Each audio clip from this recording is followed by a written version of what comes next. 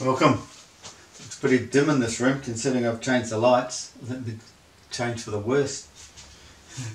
I just thought we'd run over a few things today. Nothing specifically, but we'll just touch on a few subjects. One of them is the fact science tells us that it's 10,000 kilometres from the Arctic centre to the equator.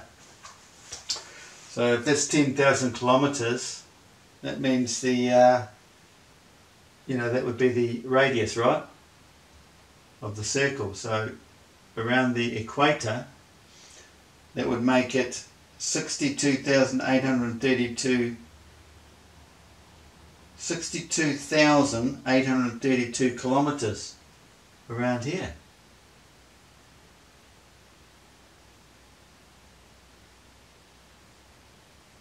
And they're telling us it's only 40,000 around here, around there, because obviously they're working on a ball and they're saying it's 10,000 kilometres from the Arctic to the equator. But whether they think it's a ball or what, whether it's flat, at the end of the day, it's still a measurement from there to there. They're telling us it's 10,000 kilometres. I'd go with that, but at the end of the day, that's the radius. From that diameter would be 62,800 kilometres. What's going on there? That's the one thing we can rely on. Everything I understand, it's the one thing we can rely on is this measurement here. It's the one science believes on because it's the equator too. So who's right? Who's going to find out for us? Going to trust science or what? Anyway, because at the end of the day, trust that measurement. This comes into it. So I'll show you something. Who's seen this in alchemy? Despite what it says, that actually means it's referring to the flat earth. Because this is what it is. This is what it is. You see, I haven't drawn this to scale, but obviously it goes like this. Oh, sorry. Like this. Better pen. Let's go red. This is how it works.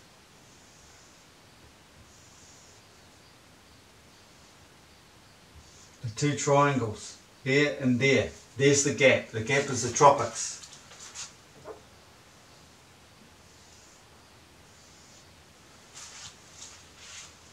This is the flat earth.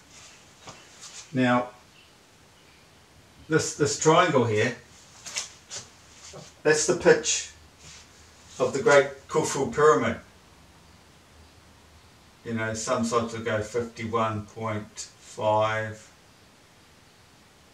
Some said 51.2 or 51.83, but you take this, 360 divided by 7 equals that. 7 of these make up the circle, right? But if you come back out here, follow that down, and draw that, use it as one big triangle, you get 2 more, right? That then becomes 9. You now step into 9, the non-physical numbers that we do not see and understand, to make up the full perimeter of the southern part of the flat earth. It's all beyond the human mind understanding. It's the non-physical we do not see. That's what that is referring to, because the snake represents the magnetic field. Earth is under this magnetic field. The round, it represents round for a starter, the round flat earth. in the magnetic field, the snake, the beast. It's the magnetic field. Done a lot of videos on that. That's the two triangles. These are the three in sacred geometry numbers, the non-physical numbers. As Tesla said, you understand the number 369, you will find the keys to the universe. That's where I started, understood how the moon and all that works. Forget what that was about. Something goes with it. The 3D, the angles of the 3D, all the sides up to it. That's just one little thing. There's a diagram of inside here. This is how the planets sit, like this. Just like this cocktail glass. It's sitting in there like that. But we see it on these angles. So if you can imagine the planet here, and what's happening is the other one comes around. They sit like that. Scientists coming to realise this. I just saw something on YouTube. They're starting to wake up. Things like deviation in orbits. They have the sun there and they think they're all doing this. It's not the sun they're going around. They're going around the black hole. The black hole at the centre. And it appears it's doing this from this angle we get from the sky, the elliptical look. The sun is in fact, would be, if it appeared to go like that, the sun would be on the track, but because the sun moves ahead of it, they're never catching the sun. It's only the sun catches the planet, because the sun is on the perimeter of the black hole, and it's always racing ahead of all the other celestial bodies outside of it in the cocktail glass. So the planets they sit on this boundary wall out here as it gets bigger and bigger. Comes out.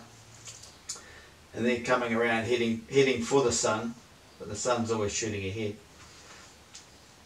It's the moon that's outside the sun. That's why we get that going further, way out further than the sun, in the tropic region there. So that's what it looks like if you're looking at it side view. This is the magnetic field out here. So we've got the vacuum suction back down here creating the electrical circuit straight down there. Milky Way is out there, all out here in the magnetic field around the sun in here. Then there's your background stars.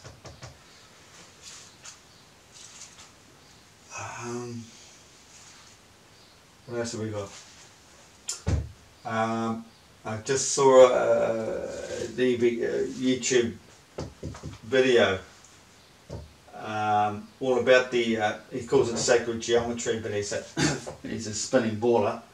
So the whole thing regards the spinning ball. Yet I can make the whole video represent the flat earth.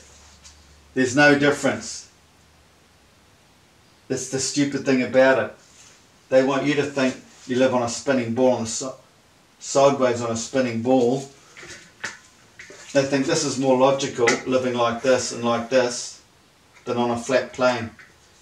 This is floating out there in la la for them, spinning at all sorts of speeds, flying with astronomical speeds, while you're living on the outside of a spinning ball, living on the outside of it. Enclosed in the atmosphere, of course, but that's all garbage as well. That's another story. Instead of just living vertically on a flat surface out there in la la land. Sounds more logical standing on a flat surface, doesn't it? And living on the side of a ball. What was I getting at? Oh, so anyway, yeah. So it's just a joke. And they mention, they talk about the great precession in the earth doing its wobble like this. And that's what it does. If it's a vortex, of course it'll do that. There's your hourglass. Choke point where the sun is. Negative. Positive. All the negative goes up to the sun. Flows up here. And comes out positive.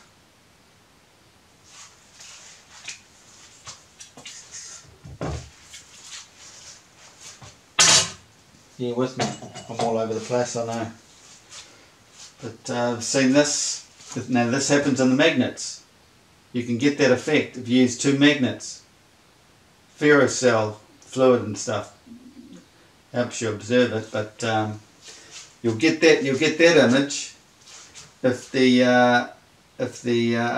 upper magnet is up higher, I think, or on a slight angle, because you've got the elliptics, the elliptics, perihelion, aphelion. But you'll find it in magnets. If you lower the magnet, what would you call that shape? That shape parts and splits and forms the outer. It spreads out and flows around the outer perimeter, the southern field. That's when the sun goes from aphelion to perihelion, the magnetic field, because it's all magnet,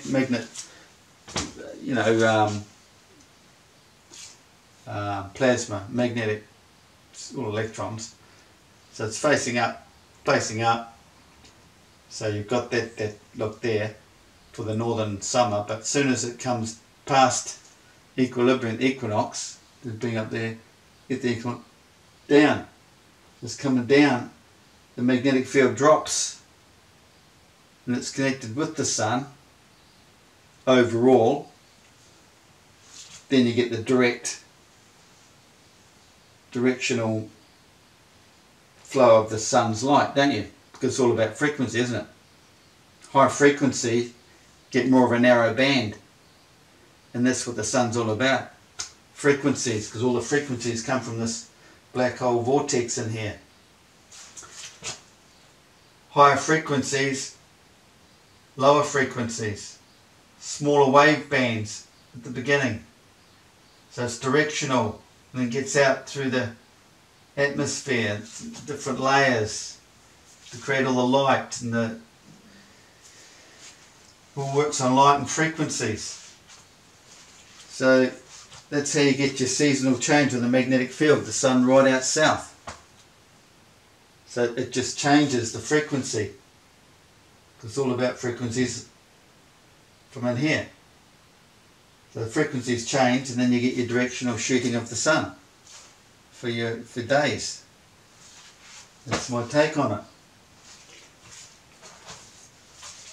What else have we got? Yeah, do you think that works on a spinning ball? No. It works on a flat earth. It's all there. Check it out. Astrolabe.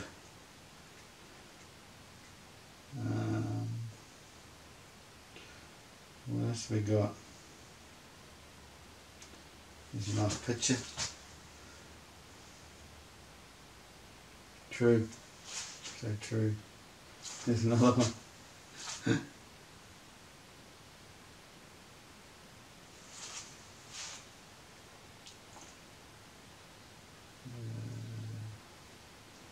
Okay, that's that of the camera.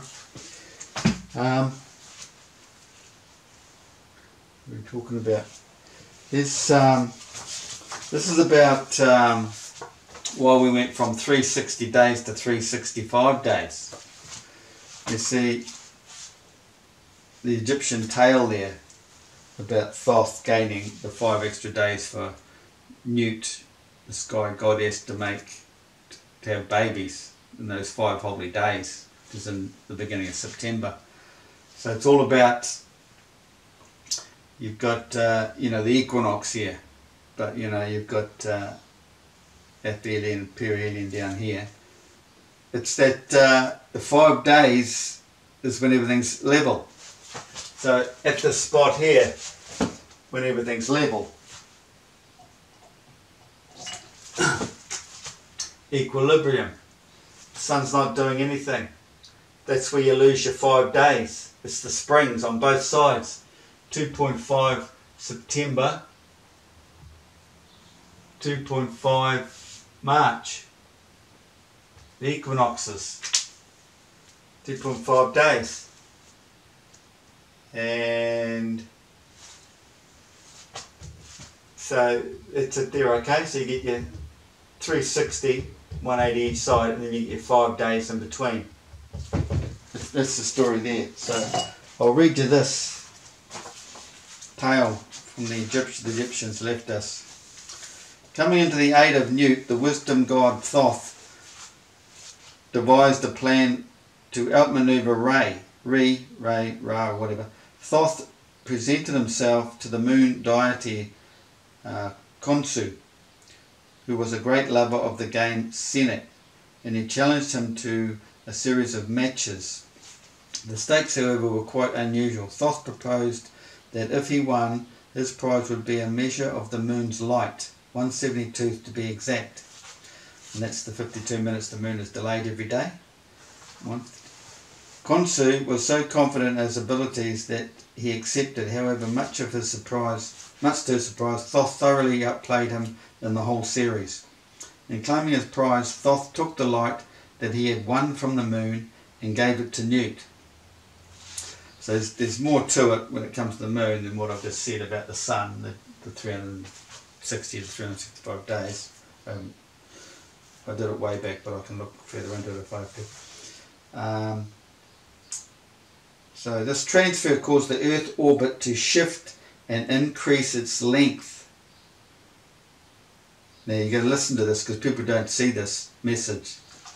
They don't read it the right way, they just read it literally, just like the Bible. So we'll go back here again. In claiming his prize, Thoth took the light that he had won from the moon and gave it to Nut.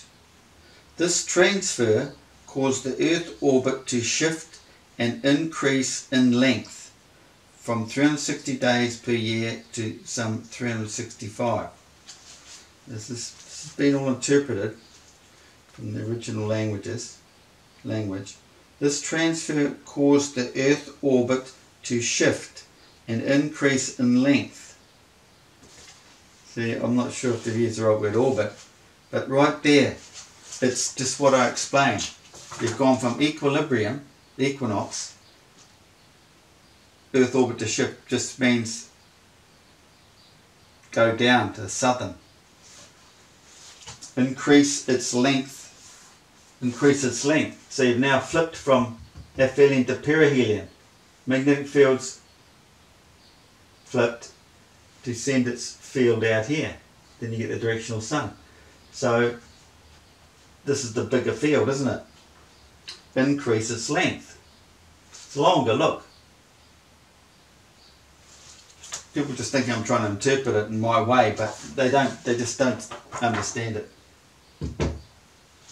Nothing is what it seems. People just read things literally without thinking.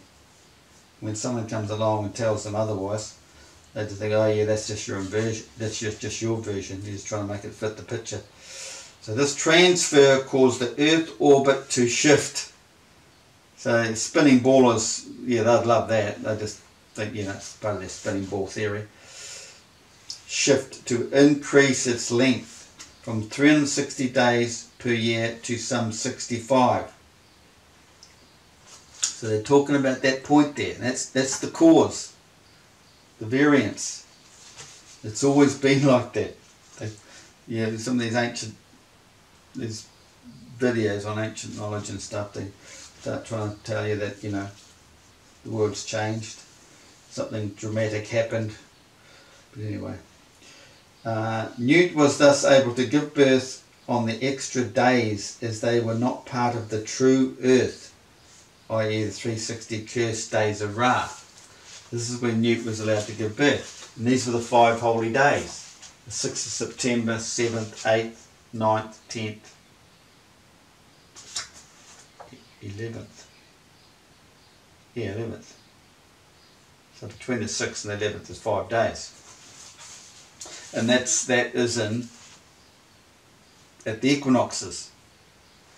The major one is September, because that's when the moon goes further in north. That's when she really gives the birth. Getting in there close with the sun. The male and the female, as above, so below.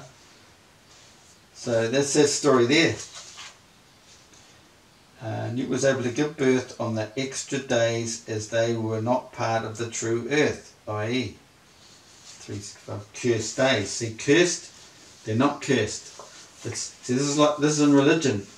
They make out the divine as bad because of the death, a man's death on that time. But that's the death of him as in the physical world, his physical understanding. He's born again. This is when you'll find people born again start going to church out of the blue.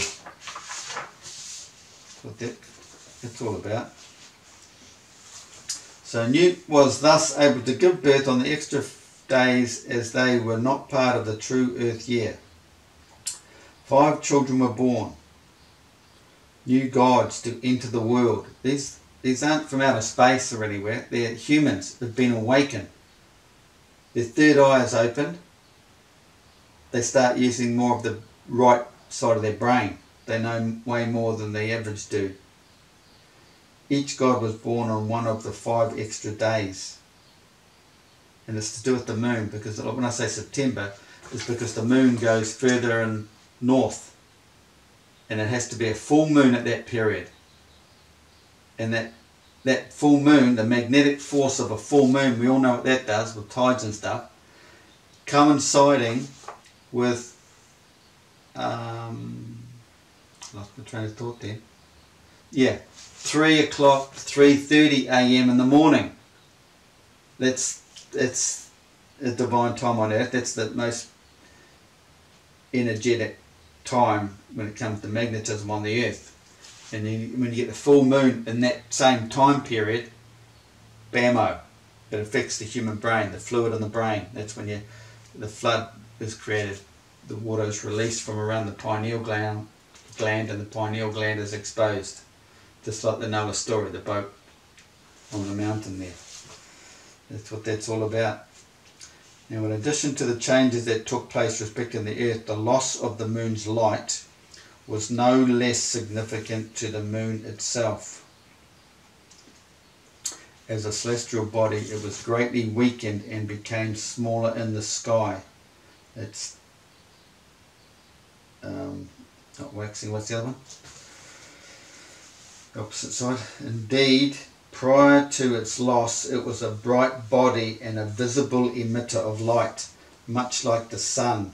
Following the change, however, it ceased to continuously shine and was forced to go into hiding to periodically recuperate. It could only shine for a time before.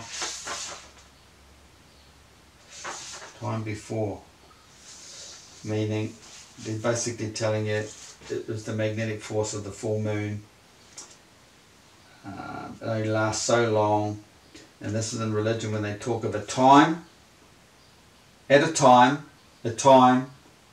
and half a time. All religion does not know what that is. I know what it is, when it is, what it represents. So, see, all the celestial bodies get rejuvenated by the sun. The moon goes into the sun every month. But a special time is those 5 divine days when the moon goes right in close, because what happens is the sun, it's the egg, cosmic egg, it's leveled out. So it shrinks. You've got an elliptic on the angle, right? But you come up level,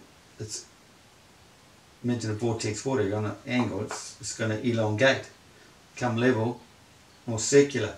It brings the moon into the sun. There's those big tidal variances you get in September, spring. Here's something else.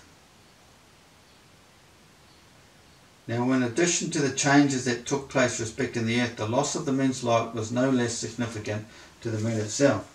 As a celestial body, it was greatly weakened and became smaller in the sky. Indeed, prior to its loss, it was a bright body and a visible matter of light, much like the sun. Following the change, however, it ceased to continuously shine and was forced to go into hiding to periodically recuperate. It could only shine for a time before going dark. And thus, the very phases of the moon as we know them today came into being.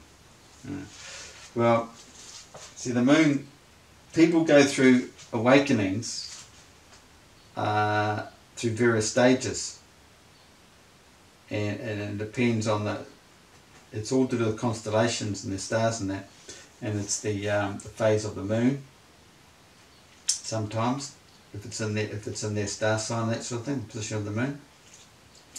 So so you're getting different levels, but the ultimate level is the one all religions are talking about, and that's the divine one, that in September between 3 in the morning and 3:30. That was the Jesus story. Everybody's seen this? Didn't quite get the Asian guy. That's the most obvious one, the Asian guy's face, but he's over here, you can't see it. But what a joke, eh? Right in your face. I mean, sure, someone can run around finding pictures of other people that match, but no, it's there. It's in your face. They never died. No one's put at the end of one of those skyrockets to go into La La Land. So what I found in a science book.